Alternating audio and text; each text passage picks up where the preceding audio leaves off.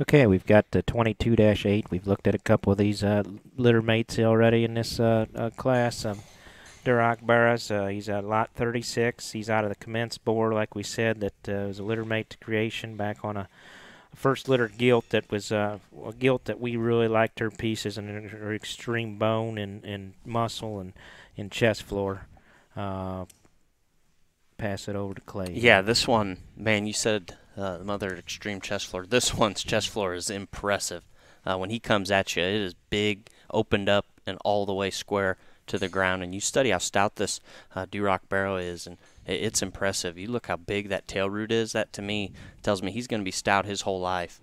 Sometimes you worry about pigs running out of bone. I don't think this one will ever run out of bone. And he combines that with a good look and another one with good show pig proportions. Yeah, I mean, sit here kind of question why this guy isn't headed to the Moyer boar stud Mm-hmm. or a boar prospect. Certainly, shorter in his length aside and still loose on both ends with a big foot and a big hind leg that works.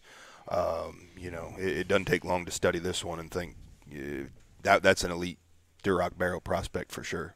And I'm thinking, like we said, these 22 sure January barras that sure I would think fit them state fairs, Mm-hmm. the state Midwest state fairs. I don't care if it's uh, beginning of August, end of August. You know how to feed them, but I just think these barras really have the proportions in the rib shape and like we said, the chest floor to hold that long.